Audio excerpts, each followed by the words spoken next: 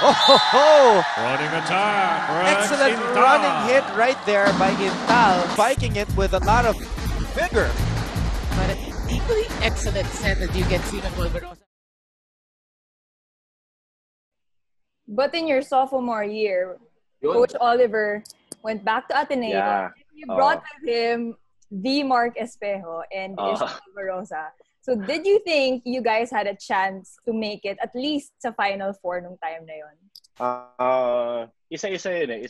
Parang unang news na dumating sa amin was babalik si Coach Oliver. Naalala ko yung time na yun. Kasi imagine mo nung time na yun, first year college ko, almost every other night. Nagko-condo kasi kami noon. Almost every other night na inuman kami. Kasi ganun kalala yung first year namin. Hindi. Sige, in my defense, hindi ako yung nagsisimula ng inuman. As in, minsan decline. Bait ko, ano? Hindi decline. Pero yung mga roommates ko kasi sila, yung mga teammates ko talaga, sila yung nagsisimula. Hindi ko sasabihin ko sila, pero sila yung nagsisimula. Anyways, dumating, may time na pumunta yung mga alumni. So, nakiinuman. Di ba? Mga alumni, nakikiinuman. Nakiinuman. Tapos, may balita daw sila. Inuman, masaya kami. Bilang sabi, guys, may balita kami. Babalik na si Coach O. Coach Oliver, siya na yung mag-head coach. Tumahimik kami lahat. Kinabahan kami. Inimagine namin, wait, ito na ba yung last time na mangyayari ito? Ito na yung last time. So, yung una naming naramdaman talaga was takot. Kasi lahat ng stories na narinig namin kay Coach Oliver na lalo na yung kwento ng kuya ko, yung si JR kasi si Coach Oliver din kasi yung nag-handle sa kanya.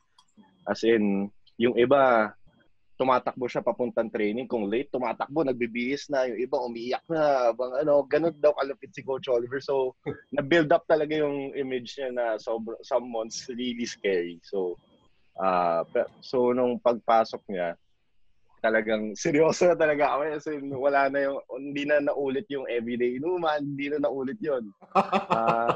And then, dinala niya si Marck Espejo. I think, hindi ako sure kung si Marck Espejo o si Ish Polvoroso yung una niyan dinala. Pero, nung nakita namin si Ish, nakita ko siya na setter. Grabe, ang laki ni Ish eh. Sabi ko, uy, malaking tulong to si Ish. Pagdating kasi ni Marck, injured.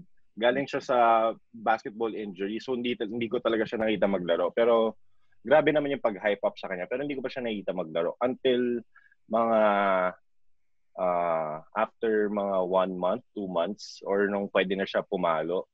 Unang palo pa lang niya, napa-wow talaga ako. Until mga after 1 week of training, sinabi ko talaga sa sarili ko. Actually, sinabi ko rin hindi ko naman kung sinabi ko kay Mark, pero sinabi ko na sure ako, mag-Rookie of the Year MVP to. Sinabi ko talaga yun. Wow. Sure ako mag-Rookie of the Year MVP to. Kasi, grabe, yung leaping ability niya, meron siyang passing. Siguro no first year niya, hindi pa lang niya masyado na-develop yung blocking skills niya. Pero pagdating second, third, fourth, fifth year, grabe talaga yung improvement niya.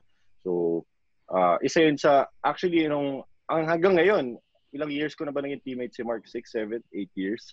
Minsan napapamura pa rin ako sa training. Sabi ko, Mark, paano mo ginagawa yan? And then, nung nakita ko na yung prize recruits namin, na yung goal talaga namin noon, nagbago na talaga, was to reach Final Four.